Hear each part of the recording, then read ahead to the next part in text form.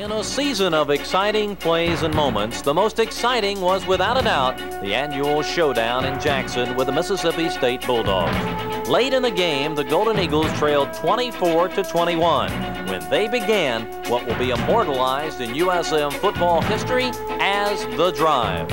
Only 4 minutes and 46 seconds remained in the game when a Bulldog punt was downed on the USM 2-yard line.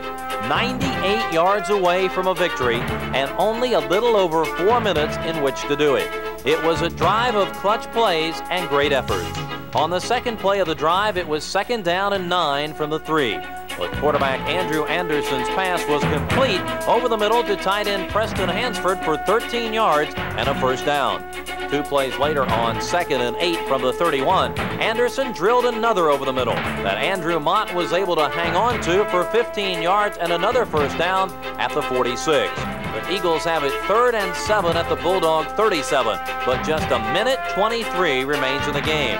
Fullback Randolph Brown gets the call up the middle, but is stopped for no gain. It's now come down to one play. 4th down and 7 at the 37, just 1:16 to go. Anderson drops into the pocket and finds Mott over the middle. Somehow he hangs on for 13 yards and a first down at the 24. The Eagles are still alive. On the very next play, Gandy fights to keep his balance and picks up 12 yards at a first down at the 12. But now only 54 seconds remain. On first down, Anderson throws into the end zone for Lionel Alston, but it's incomplete. 48 seconds to go. 2nd down, Anderson carries around the left side for 8 yards down to the 4, and the Eagles call timeout. 34 seconds to go.